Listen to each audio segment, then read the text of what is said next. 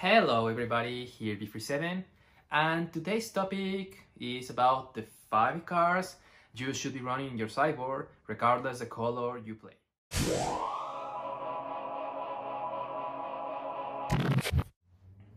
I'm gonna start with the 5 cards that I recommend you to play in your sideboards, and in the second part of the video we're all gonna see the results of the giveaway that I hope everybody is very excited about it, especially me. So let's begin with the 5 cards. I'm telling you guys that you don't need any specific color to include these cards into your sideboard, just because all of them are colorless spells, especially artifact spells. So you don't need any specific color to be running any of these cards, and you can get a lot of value. The first card that I'm gonna talk about is Damping Sphere. This card is absolutely great. This is my favorite card right now to put into my sideboards. You wanna know why? Because it shuts down Eldrazi, it shuts down Tron, and it shuts down Amulet Titan. It basically prevents your opponent from mana cheat.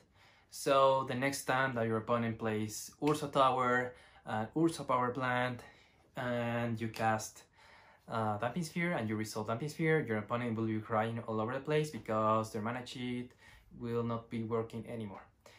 It also prevents Amulet Titan to get multiple mana from their double mana land cards. So that will be more difficult for them to resolve an Titan, and it will be more difficult for them to resolve Summer's Pact or Pact of Negation. So this card is great because it will help you to fight to those abusive decks in the format. So Damping Sphere is a must, at least in any of my sideboards. The next card that I'm going to talk about is Pity Needle. Pity Needle is a very good example of 1 mana efficiency.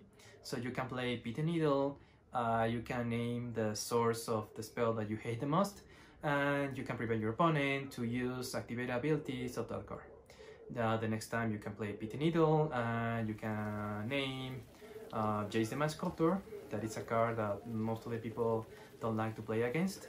You can name Jace the Mind Sculptor, and your opponent cannot use any of its abilities anymore. The next card is Damping Matrix. Damping Matrix is great, especially in a metagame with a lot of combos. In this case, you play Damping Matrix and you can shut down Goblin's deck because Kiki-Jiki will not be a thing anymore. You can prevent activate abilities from creatures, from artifacts, and you can be protected against those annoying combos. The next card is Soul Guide Lantern. Soul Guide Lantern is kind of similar to Relic of Progenitus. However, I prefer Soul Guide Lantern because it gets value when it hits the battlefield. It hits the battlefield and you can exile that annoying Uro that your opponent has in his graveyard, and you will not see that anymore, and you can use the 2 more abilities. Relic of Progenitus are the same. You exile the grave, or you pay the extra cost and you get a card. That's extra value. That is the same case of Nihil Spellbomb. That is the next card that I want to talk about. Nihil Spellbomb is again graveyard hate, but you can get extra value. You can play Nihil Spellbomb, exile that annoying Dredge graveyard from your opponent, and you get the extra value if you pay the extra cost. Nihil Spellbomb is great. Nowadays there's a lot of Dredge and a lot of Uro. So Nihil Spellbomb for 1 mana is a really good value to just erase all the graveyard. Also Grafdigger's Cage, that is the other card that I want to talk about. Is really a good card because it prevents your opponent to play cards from the grave. No cards can enter to the battlefield from the grave, so that's a very good way to deal with Dredge and to deal with Uro. So those are all the cards that I wanted to talk about. As I said, it's really convenient because you don't need to play a specific color to include all of those cards into your sideboard. And the next topic is the thing that everybody came to. So let's move to the giveaway. Now the moment that everybody was expecting, the giveaway for this beautiful deck box. I have here the names of everybody who entered to the giveaway.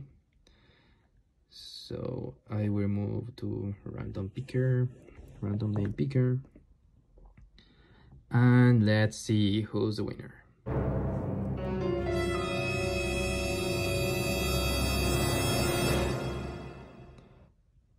Okay, congratulations, my friend.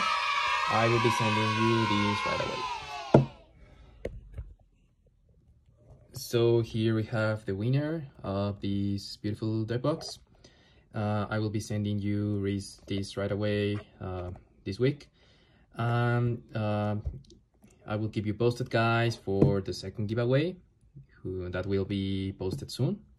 And thank you for watching, and see you again next time.